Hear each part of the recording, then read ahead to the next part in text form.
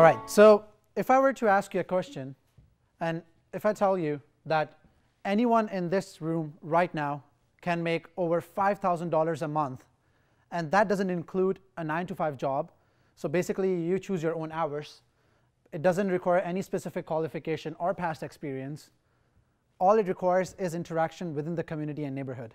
Would you believe me? And I'm not talking about any of those online scams that you see for making easy money. What I'm talking about is a new phenomena that is disrupting our life to a great extent and making it better and better by day. It's called collaborative consumption or sharing economy. Now, as most of you know, collaborative consumption is a socioeconomic process of people sharing with each other rather than actually buying it from a corporation. So now think about it this way. You might have a car or an extra room in your house, or you might have just time that you want to actually put in and make money. That is what is creating micro-entrepreneurs. There are a few examples for collaborative consumption. Now, your car that you own, according to a research, 23 hours out of 24 hours a day, it's not being used. So you can utilize Get Around to actually find someone and rent it out to them. Or if you have an extra room in your house, or even a couch or a condo, you can actually rent it out on Airbnb. Similarly, you can actually take a loan from someone within your community through Lending Club. So the possibilities are limitless in this. I personally got inspired by sharing economy back in 2012 when I was faced with a very basic problem. One fine evening, my mom was washing the dishes, and all of a sudden, she accidentally broke the faucet. Now, there was a huge mess. There was literally a mini flood, and everyone was freaking out. But since we didn't personally know a plumber, I decided to go to online classified website and look for someone to help come fix that faucet. So what I noticed was that there was tons of listings, and there wasn't any specific code. And I picked up the phone, and I started making phone calls, and eventually ended up with a guy who came to my house. He did a terrible job and charged me 3 times of what I was willing to pay on it. Now, I was disappointed in this whole transaction, and I wanted to leave a bad review for this person so nobody else would hire it. And I'm pretty sure because I wasn't able to do it, he might have gotten a few other jobs the very next day. Now, around the same time, I was graduating from University of Toronto. And with the graduating batch, everyone was desperate to land a job they wanted. Around that time, the economy was still recovering, so it was very hard to find the right job for yourself. So students started resorting to odd jobs. I sat down with my brother Nabeel, and we started analyzing these two problems. On one hand, we have people who are looking to get help with their daily task, but couldn't find someone reliable in their community. And on the other hand, we have people who are desperately looking to make money and to make ends meet. Now, that skill isn't just limited to a plumber. Someone could be really good at guitar, so they can give guitar lessons, or somebody could be a really good cook, so he can help out someone in the neighborhood and cook a meal for someone. That's when we came up with the idea of Ask for Task. Now, askfortask.com is an online platform that connects people together to get their daily tasks done in a safe and reliable environment. It could be anything on your to-do list. Could be cleaning to just general household chores in your house, or could be something online, like design my website. All you have to do is just you post the task, name the price you're willing to pay for it, and when it's due by. We have over 150,000 Canadians who are looking to do these kind of jobs. So as soon as your job is offered, you will start receiving a lot of offers from the people in your area. And now, based on the price and the reviews, you can assign the job to the best person. Now, notice I just used the word reviews. Why are reviews so important to actually get the right person? The best thing about collaborative consumption is that it runs on a very important fundamental, and that is trust. Trust amongst the peers is really important for the sharing economy to work well. So after every single transaction, both the parties have to leave a detailed review about how the whole transaction went. A typical review would include a 5-star rating, and then how friendly the person was, how well they did the job, and if they would recommend it to other people. This increases the credibility within the community. Now, the leaders in collaborative consumption, the companies that are offering, have started to offer insurance on each and every job that gets done, whether it's an exchange of an asset or just sharing help. And through that insurance, there is an added peace of mind that if there was a misfortunate event that happened, there would be someone who would cover the damages. Now, when you think about it, this is how sharing economy gets efficient.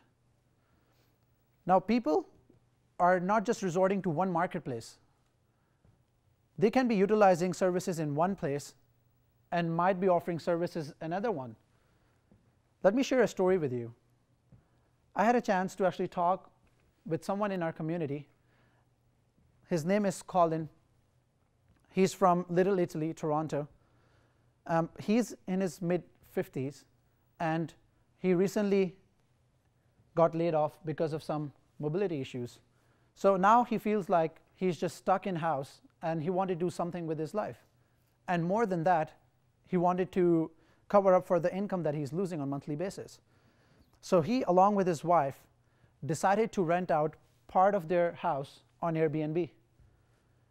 So it's been almost a year since they've been doing this. And within that time, they have made over $15,000 just renting out space to strangers. And when I talked to him, it was more about making meaningful connections with people coming to Toronto from all over the world.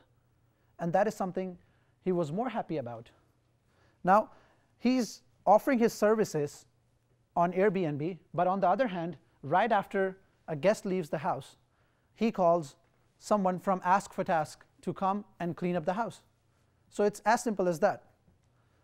And then he started consuming services from that end. In fact, he recently installed the Uber app, and now if any guest needs a ride, he can easily call them for that as well, just to give them a better experience and to get a better review. Now, as I mentioned, as sharing economy hasn't really been there for a long time, but it has been adopted by masses. And if you look at the numbers, over 80 million people in US are currently using sharing economy, and there are over 10 million sharers in Canada alone. This is what we're talking about on the macro level. One specific event that recently happened, the FIFA World Cup in Brazil, it was slightly different from any other FIFA that has happened. Why? Because 1 in 5 people who visited Brazil stayed on Airbnb. That accounts for over 120,000 people letting strangers all over the world stay at their home while they're visiting their country. This is amazing. Another interesting story I want to share with you guys is about a girl. Her name is Sydney Johnston. She's 21 years old, and she's originally from Barrie. Now, she has over 6 years experience in customer service, but along the time, she went from being a full-time employee to a part-time and not even getting enough hours to support herself. She recently got married, and they decided to move from Barrie to Brampton. Now, along the transition, she came across Ask for Task through one of her friends. So she decided to sign up for a tasker. Now, since she was in the new neighborhood, she didn't really know anyone, which helped her actually make meaningful connections while she does tasks for them. So what happened was, within a few months, currently she's averaging over $4,500 a month just running tasks, doing household cleaning, or just regular personal assistance for people in her neighborhood.